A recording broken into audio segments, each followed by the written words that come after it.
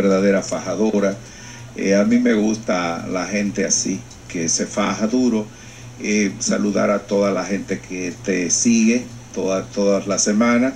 Bueno, y la verdad es que yo necesito poco, y lo poco que necesito, lo necesito poco.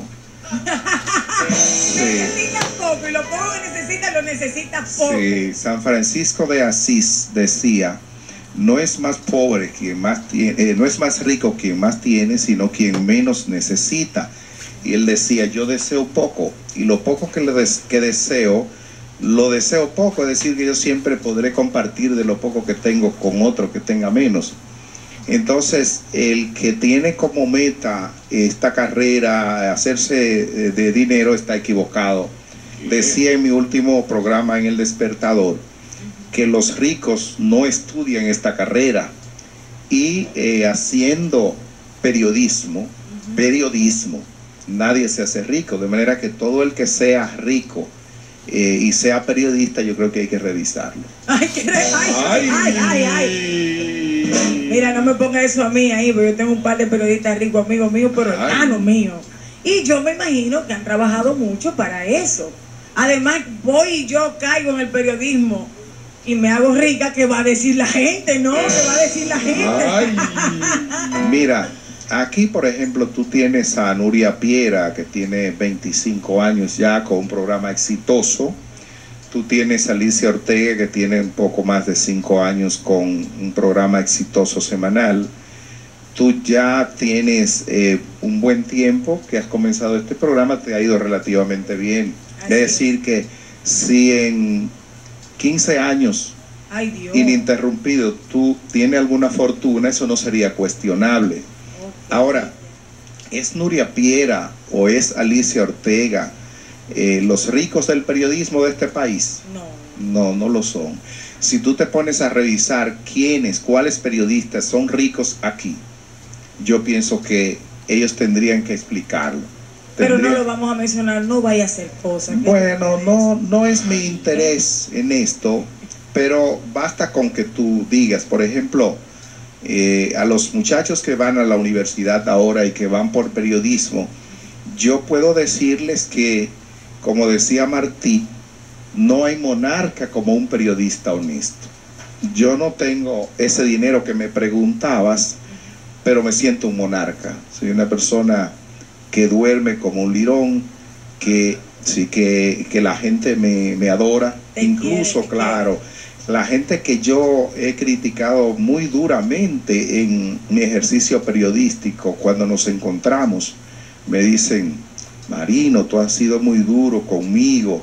Y yo le pregunto: pero dije mentiras sobre usted. No, pero tú sabes. Pero bájale algo, Marino. Sí, lo importante es, y te lo digo como de persona joven que está haciendo comunicación, lo importante es que esta carrera no se tome para revanchismo personal, para dar rienda suelta a las ambiciones desmedidas, incluso que cuando tienes a alguien con el cual tiene algunos problemas personales, ese no es el espacio. Este espacio pertenece a la gente y no debes aprovechar esa ventaja que tiene frente a un probable competidor tuyo, lo que sea, para hacerle daño. No, esto pertenece a la gente. Tú no te puedes apropiar individualmente del periodismo.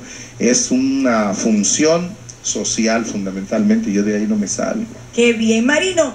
Sin embargo, según unas fuentes que yo tengo oficiales, porque yo también tengo fuentes, déjame contarte, yo también, a pesar de que hago entretenimiento, pues tengo mis informantes, y a mí se me ha informado que tú estás con esa renuncia del Despertador y con otros arreglos que estás haciendo en tu carrera, preparándote para aceptarle posiblemente una posición al presidente electo Danilo Medina, y precisamente en una división que lucha contra la corrupción. ¿Eso es cierto, sí o no? ¿Estará Marino Zapete en el próximo gabinete, sí o no?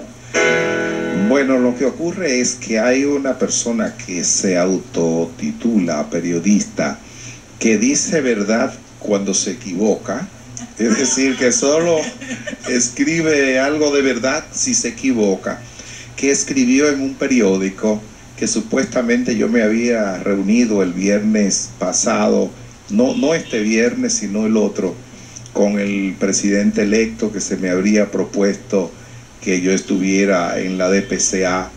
Y lo decía de una manera tan convincente, sí, y lo decía. Entonces, la primera sala te saluda el asistente, la segunda los asistentes, la tercera el miembro del gabinete, y en la cuarta está ya el presidente. Y ahí cierran la puerta. Yo he ido, Marino. Sí, pues la idea es que cuando eso se escribe en un periódico, tiene que ser una persona que se importa muy poco a sí mismo, se tiene muy poco respeto a sí mismo, porque tú sabes que lo que escribes en un periódico se queda ahí.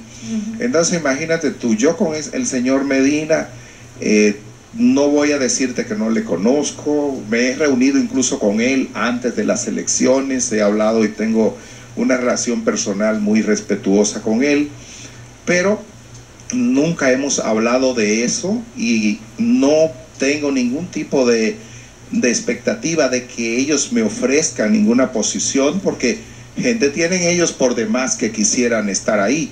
Entonces, ¿por qué proponerle a alguien que no quiere ni le interesa estar ahí? O sea, a mí no me interesa, ni puedo trabajar con el gobierno. Yo no puedo. Con ninguno, ¿verdad? Porque si no te comprometerías. No, básicamente yo no puedo trabajar con el gobierno porque los sueldos en el gobierno no permiten vivir decentemente. Algunos sueldos. O sea, bueno, no. Excepto los sueldos que son, por ejemplo, como gobernador del Banco Central, superintendencias y ese tipo de cosas. Con un sueldo de ministro tú no puedes vivir decentemente. ¿Cuánto gana un ministro, Marino? Yo no tengo idea. 3 veces menos de lo que yo gano. 3 o 4. O tú ganas mucho o los ministros ganan muy poco. Yo gano bien, yo gano buen dinero, porque yo no voy a venir aquí a hablar mentira. Yo gano bien, pero hay una realidad. Un ministro que gana 90, 100 mil pesos, eso no da, oye, eso no da para nada. Entonces, yo no voy a trabajar en el Estado. Eso está seguro, eso lo he dicho, no voy a trabajar en el Estado, no me han ofrecido nada, no creo que me ofrezcan, y si me lo ofrecieran, perdieran el tiempo.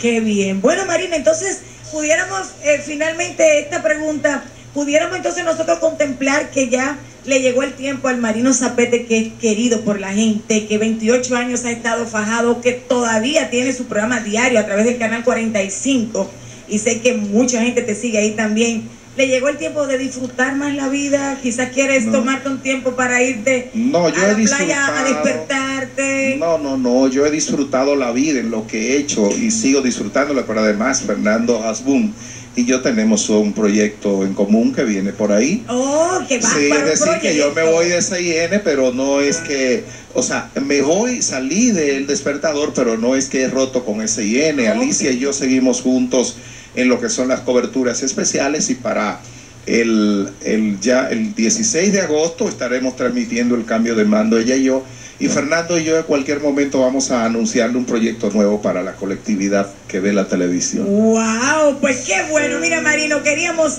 decirte en vivo en nuestro programa que donde quiera que estés te vamos a seguir, y que es muy válido que un periodista públicamente o de manera privada tome decisiones para mejorar su vida, como lo entienda. Gracias, y bueno, a la gente que te apoya, yo creo que deben seguir apoyándote. Es una trabajadora, una fajadora, y siempre que tú quieras estaré contigo acá. ¡Wow! Gracias, Marina, es un honor. A propósito de este periodismo que has hecho, nosotros, no sé si tú has tenido la oportunidad de ver, de escuchar a un teniente que en las últimas horas de vida del presidente Antonio Guzmán estuvo minuto a minuto con él. Lo tenemos en exclusiva, eso lo hice esta semana en mi tiempo libre, lo hemos estado anunciando. Mi respeto para él y por la honestidad con la que contó las últimas horas de vida de don Antonio. Vamos a verlo.